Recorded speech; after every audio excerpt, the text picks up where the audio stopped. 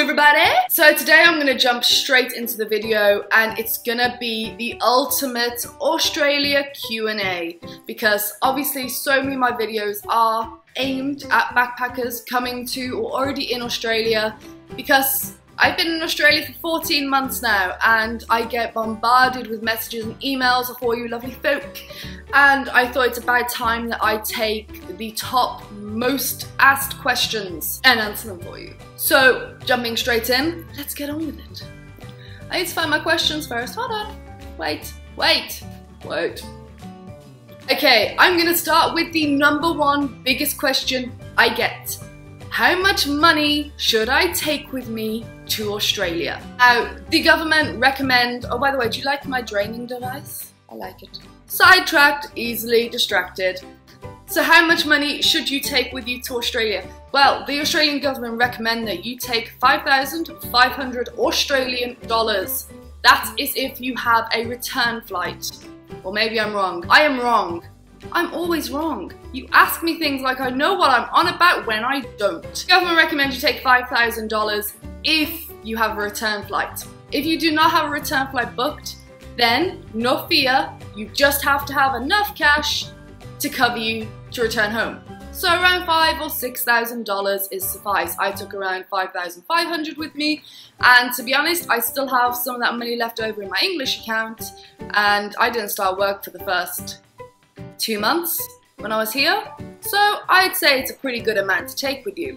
Which will bring me on to question #2, which is, do I need a return flight when coming to Australia?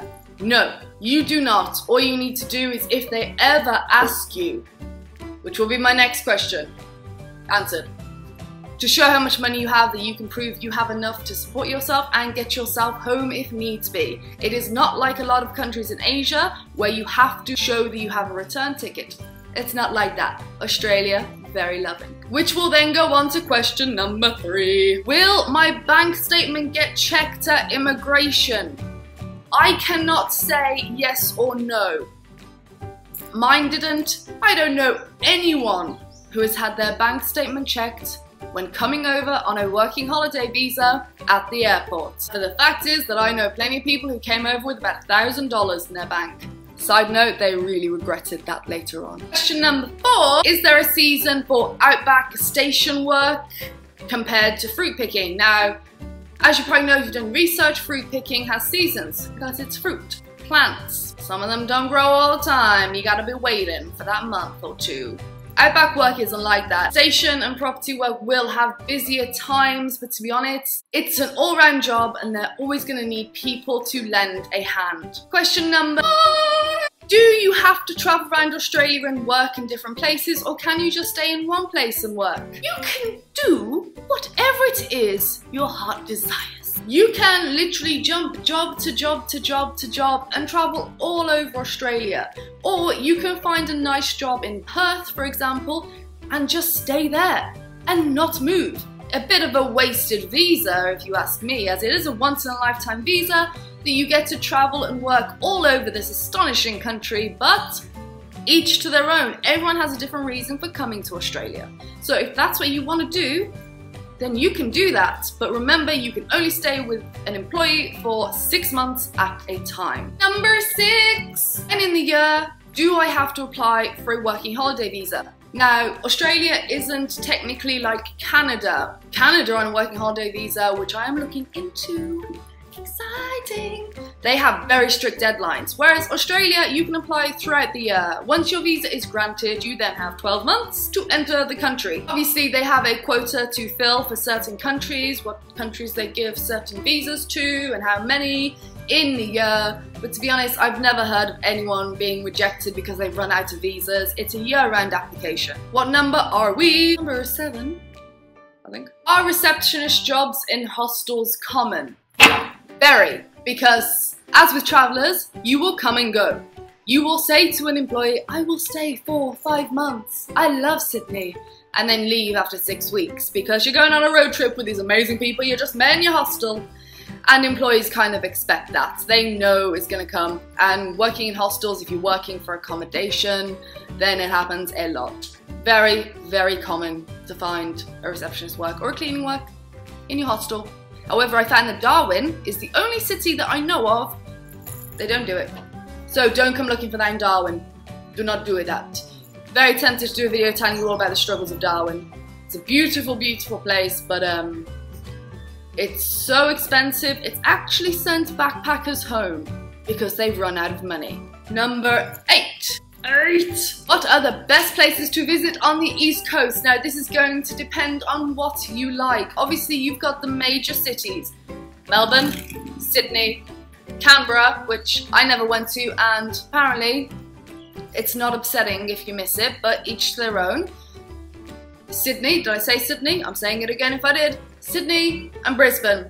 And then you've got your towns up to Cairns and Cape Trib and Cape York, which aren't cities, they're in the rainforest in the middle of nowhere and they're beautiful. So it depends what you're going for, and to be honest, I've got to recommend Byron Bay on the coast. Don't go past Byron Bay, everyone will tell you that. Don't miss Melbourne as a city because everyone starts in Sydney and heads up to Cairns and misses Melbourne, where you have the Grampians and the Great Ocean Road and a quick boat over to Tasmania, and Melbourne as a city is beautiful and phenomenal.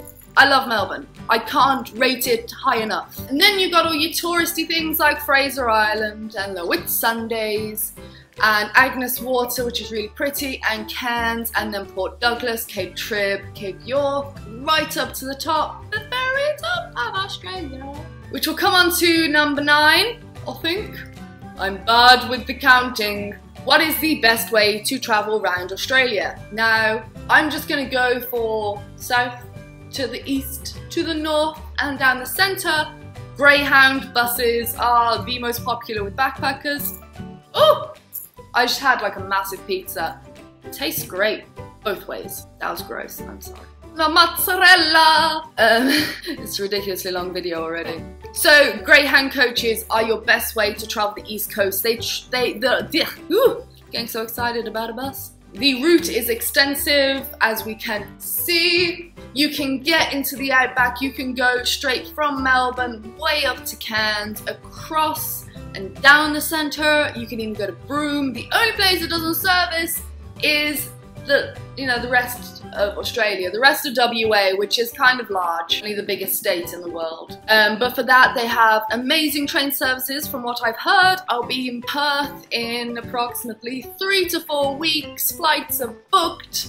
Going to Bali and going to Perth, and I will let you know what Perth is like with the transport, as you can't get Greyhound. Other great ways to go around is flying, because it is quite cheap, especially if you're going like Melbourne to Sydney, it's like 60 bucks, and Sydney to Brisbane's like 100 bucks. It's insanely cheap, so that's your other option. You can also go by train. There are trains, sometimes you can get good deals, sometimes it's ridiculously expensive. I say sit online, look at the bus price, look at the train price, and see. 10. When are you coming to Alice? I'll be there, don't worry, I will be there. My plan was to go straight down and do the Stuart Highway straight down to Adelaide. However, I didn't have the money, and I still don't have the money to do that, and Uluru is top of my list of things to see. I cannot come all the way here and not go and see that big red rock, but it will be after Perth, so sometime next year. Legs 11. How expensive is Australia in relation to Europe? Now, I will be doing a video on how expensive Australia really is, because you may have heard the rumours, and they're true. It is expensive as hell. Once you start earning the Australian dollar though, it kind of balances out. The way I describe it is, even if you smoke or don't smoke, it's kind of a good comparison. A packet of cigarettes here can cost you between $16 and $20 per pack, which may make a lot of people in Britain and America drop to the floor with shock. However, when you're earning $20 or $22 per hour, it kind of balances out. For example, in England, if you're on £7 an hour and a pack of smokes, I don't know how much they are now, I'm guessing they've gone up since I left, but say they're £7 as well. It's all relative, that's all I can say. So coming over here with your English or American or French or German exchange, it's expensive. Next, a question, I believe, number 12. How much should it cost you to get out here? I paid £550. Ooh, accents. £550 to get out to Australia. But obviously every country will differ.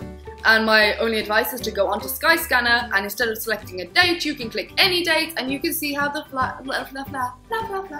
prices fluctuate throughout the months. The big question, which I really struggle to answer, number 13, is how long should I stay in each place? This completely depends upon you.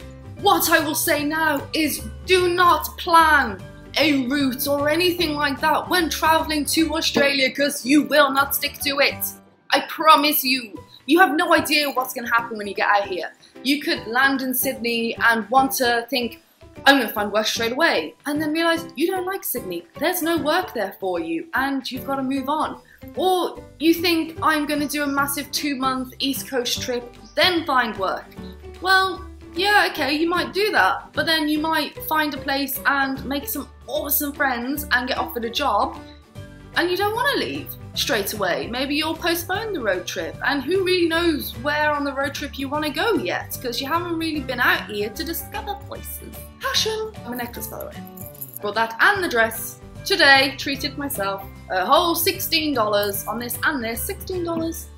Can't complain. So, how long you should stay in each place? Each place is very different. Depends if you want to travel or to work. My advice is get to a place, see how you feel. If you're done in 2 days, you carry on. You want to stay a week, you want to stay 2 weeks, stay a week or 2 weeks. Be flexible in your travel plans when you come to Australia. Whatever number we are on right now, the question to that number is, should I pre-book a hostel or just arrive and wing it? To be honest, if you're coming in high season and you're coming to somewhere like Sydney or Melbourne, or if you're coming during a festival, especially a festival or a big football match or a rugby match or anything, you will not get a room. So what I always advise is when you know the date you're going to arrive somewhere, hop onto Hostel Bookers on your phone or on your laptop or in an internet cafe and book your first night accommodation. Hostel Bookers will tell you how many beds are left and how many rooms are left. You can see if that hostel is chock-a-block and then kind of judge it from there. Should I stay in a hostel or rent an apartment? Okay, you are going to work in a, sorry, eyeball it. If you're going to stay and work in a city or a town or the